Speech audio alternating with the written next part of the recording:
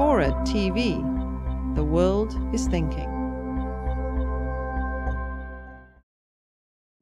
But the broader question about the internet is an absolutely fascinating one, because many people, again, there isn't a single answer to it, but it could be seen, and has largely been seen, as a great emancipating tool, and also a galvanizing tool, particularly social networking, particularly Twitter with Iran last summer, and the demonstrations which enabled people to get on the streets. However, there is another explanation of the effect of the internet, and that is actually for semi-authoritarian states, and I need to develop my point about why this is a new form of authoritarian control that shares many characteristics with, but is also quite different from the old-style Cold War type totalitarians.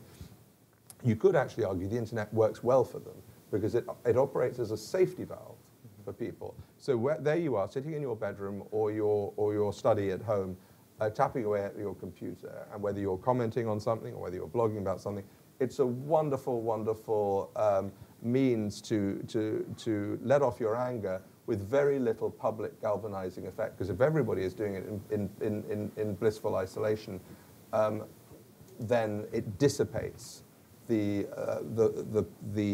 galvanizing effect of public action. So you could actually argue that instead of people coming onto the streets or acting publicly and civically in a more collective sense, the internet is working in the other direction.